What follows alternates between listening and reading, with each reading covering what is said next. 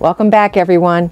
I'm Susan Anderson, and you've tuned in to Susan's So Creative, where it's only wrong when it doesn't work. This tutorial is being recorded. Yeah. But I'm also going to use the recording feature in ProStitcher to show you how you can create new designs by recording the movements of your machine. We will be using a feature called Mark to record each point in our block design. So we'll be creating a block pattern, a continuous line, a border, and 2 corner designs. To create my brand new design using the Mark tool, I've gone ahead and first drawn out some design lines that I would like to use with my long arm. This is the corner that I want to do, as a matter of fact. I just drew it out on a piece of paper, and this is going to just fit in here like so. So I've got an opening on this side, an opening on this side, and we'll do the border in a minute. But to do this, all I'm going to do is just trace it off the way I want it to be stitched. The first thing I'm going to do is go to my screen here, and we'll zoom in for you. There we go. Okay. And the first thing I'm going to work on is going into ProStitcher. We're going to hit record, which is up here at the very top. There we go. All right. Going to hit record. And then I'm going to choose Mark. Now, before I touch the mark, I want to make sure my machine is directly over the position that I want it to recognize.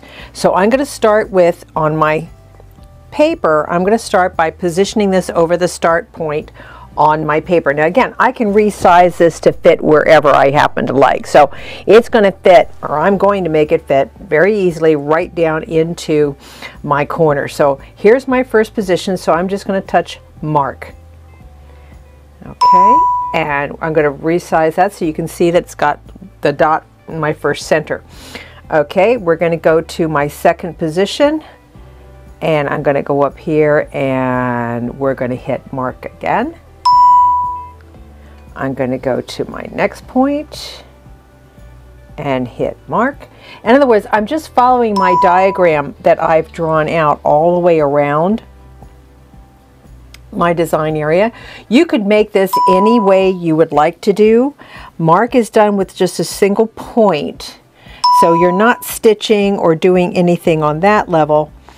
You are basically just going on and drawing or marking particular points out that's going to make it stitch for you. And again, I'm just drawing this right out. And we're almost done. I got to go around the inside of the design area now. You can see now where that's coming through. And we're going to go here and here and here. Back over to the beginning.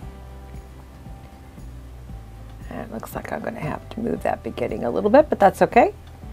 We can do that too, and then I'm just going to take it all the way out to the end of my design. Let's see if we've got that in the pattern, and I do. So we're just going to hit Mark there. So I've got my design, as you can see, I've already got my design all laid out so that I'm ready to have that put in or made into my corner. So I'm starting at the beginning here and ending out here at the end here. I could add, since I already have it, I could go ahead and add in my row, my repeating border pattern. I haven't programmed that in yet, but we can go ahead and do File, and we can do Save, and we're going to save the design. Okay, so we're going to save Selected this time rather than the workspace, and I'm going to save the Selected, and I'm just going to put in here, it says freehand. Let's do freehand. Let's just make it freehand 3. Okay, and we'll save that. So now I've got that design done. All right, to do my border design, we're going to do, let's clear this out because I'm going to program it again.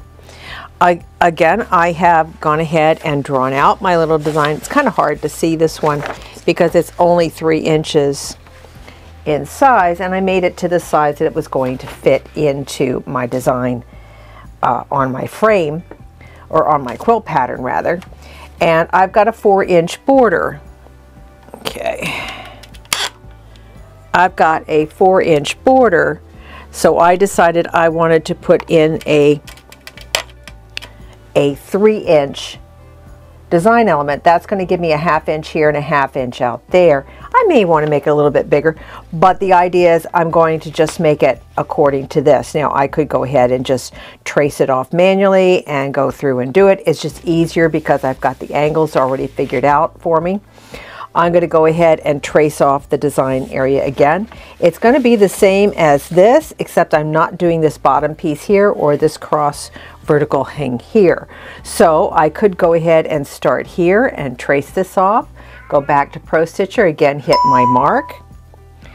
Okay, and we're going to go up to my 2nd mark and my 3rd mark.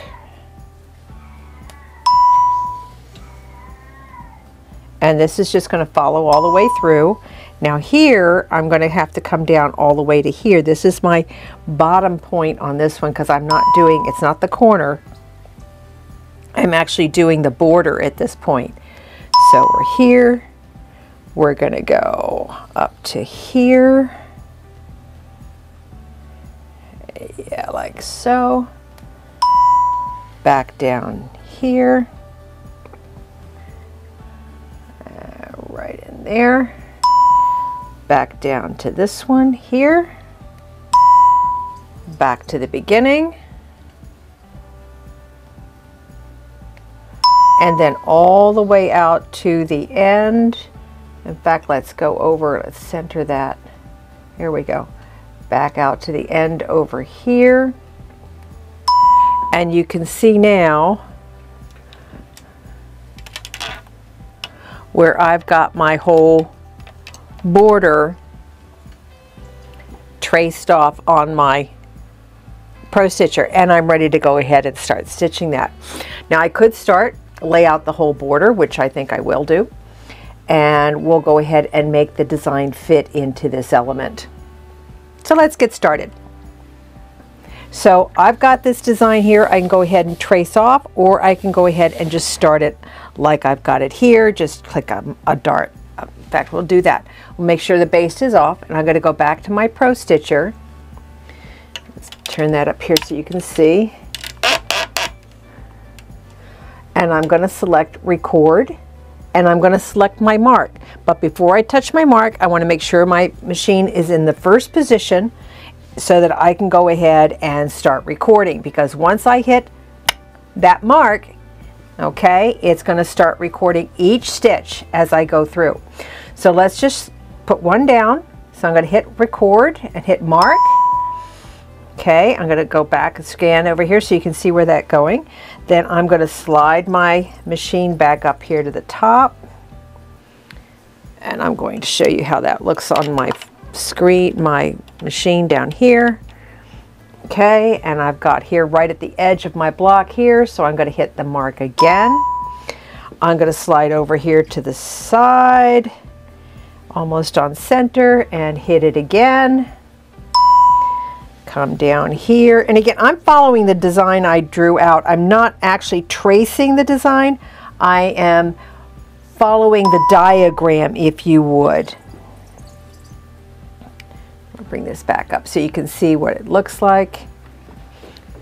So you can see how I'm following around on my fabric, but then this is what I'm getting on my screen.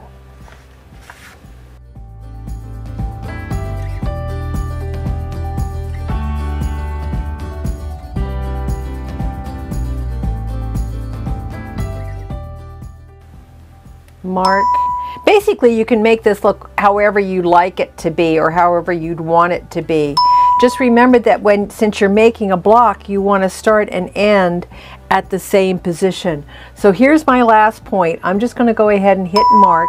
Now it doesn't look exactly like the diagram I drew out, but you know what? It's still good. It works. The diagram was just something that for me to follow. And now I'm ready just to go ahead and stitch it out. One more thing I want to point out. Once you get your design set the way you want to, make sure that you save the file so that you have that so you can repeat it for your next blocks. I had another block that I designed that I kind of like too for this particular layout, but they're individual pieces. It wasn't a complete or continuous block. But I'll include this PDF file so that if you'd like to make the block for yourself, you can. Now I'm going to move the head of my machine over to the end of the design area. It's going to be kind of hard to see. Let me see if I can move the camera back over so you can see it. There we go. So I've moved my crosshairs to the end of my sequence. Now I'm going to go back to modify, reposition, and I'm going to take the start point and pull it right in here. Now let's zoom in real close. Make sure, I didn't quite get it, so we're going to nudge, nudge, nudge, nudge. Get this to where it needs to be so it's sequential. A little bit more. There we go. Got it. Okay, so now I've got this design in line with the rest of my designs. Go back so you can see. So I've got everything here. So I'm going to go up and do select. Okay, and we're going to select the whole piece here, so it's highlighted the entire piece. So now my start's moved over to here from that last point. I'm going to go over here. Now if I try to skew that in here, let's go modify skew, and we'll do a border skew. Well, that doesn't put it in the correct way because my starting point still go horizontally. I want my starting point to go vertically, so let's undo that. Let's rotate the design. So we're going to go ahead and touch rotate. I'm going to do 45 twice. 1 and 2. Okay, and we're going to skew that directly in here. So skew, border skew, and there's my design element already stitched in place. So I am now ready to finish off my design. Take your time in getting this aligned to your previous rows of stitching, either with resizing slightly if you need to, rotating slightly if you need to, and moving it into position. It makes all the difference in the world.